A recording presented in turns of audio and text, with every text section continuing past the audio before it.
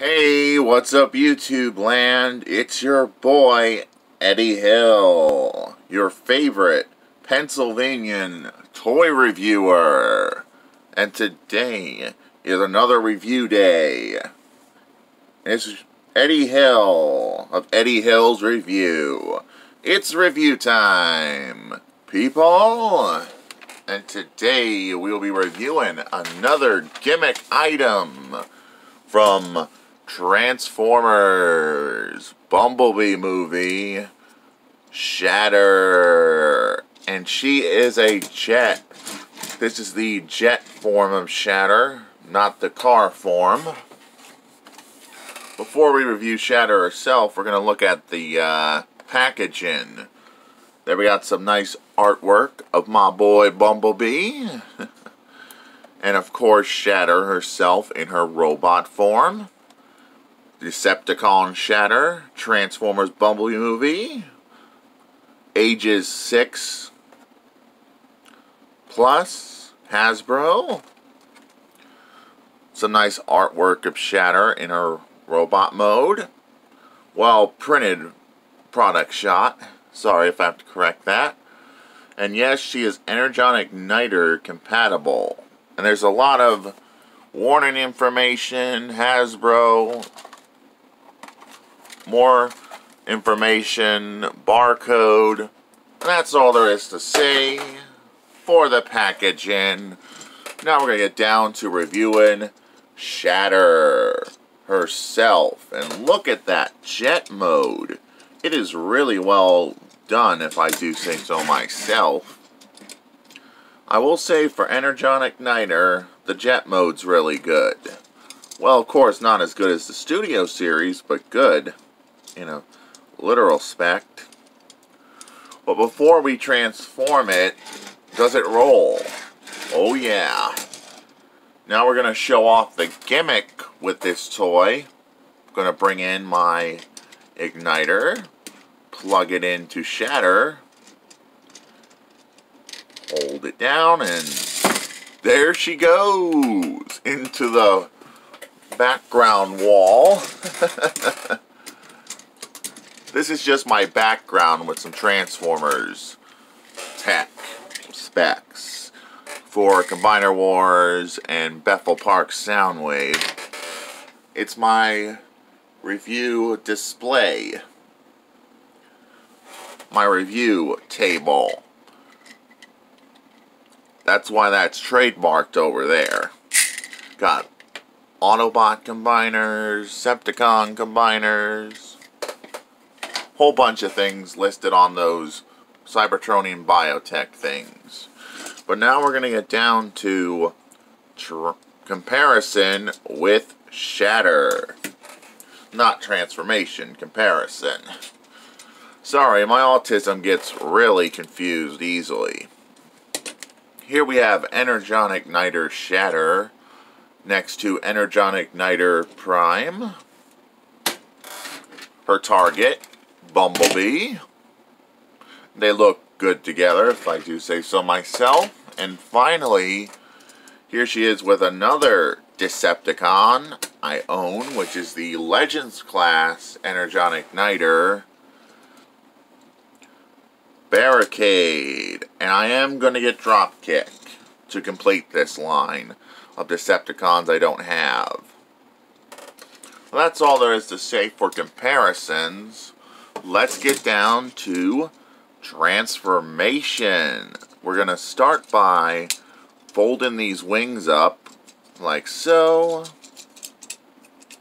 until they're nice and flush against her back. We're going to split the nose cone, which that is the tricky part. Got to get in there really good with your fingernails if you can. And we're going to split the legs like so, and there we have Shatter in her robot mode. And she looks pretty good. Really well painted, really well sculpted. Posability is lacking in the legs. That's the only thing I dislike about this figure. But otherwise, in jet mode, it's pretty good, and the arms are pretty good articulated. You can't get much movement out of them, but you can get some movement if you move the arms in different ways. And she can be like, "For the glory of Megatron," and stuff. "I will find B-127. I have fun on this channel, for sure. But now we're going to get down to comparison with our Shatter. We're going to compare her next to Decepticon, Barricade,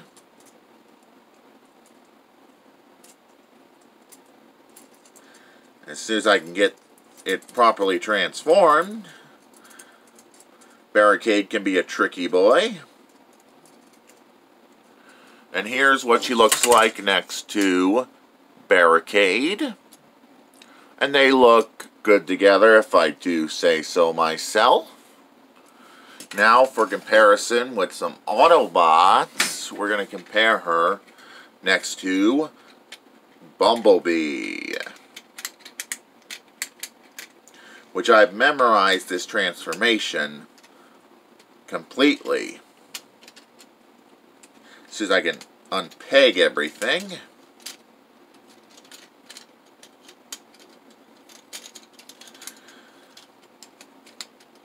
Come on, Bumblebee. Sometimes these figures can be fussy, but here she is next to her target, Bumblebee. That's all there is to say for Bumblebee. And finally, next to Optimus Prime. Because what's a review without comparing it next to my favorite boy, Optimus Prime? Because I love Optimus Prime, hands down. Here she is next to Optimus, and they look good together, if I do say so myself.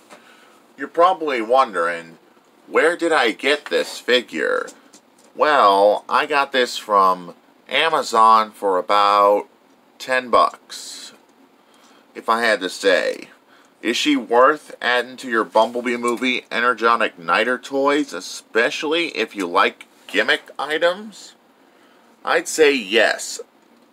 I love gimmick items. Pick it up if you're a fan of Bumblebee movie, especially if you can't afford the Studio Series one. She is worth it.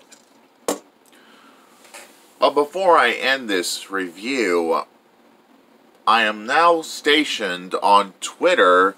For any people who subscribe to my channel, make sure to follow me on Twitter. Anything I can do to promote my channel. And that's why I enjoy doing what I do. And that's all there is to say for this video. Don't forget to like, don't forget to comment, and don't forget to subscribe for more videos like this. And this is Eddie Hill, moving on and rock out.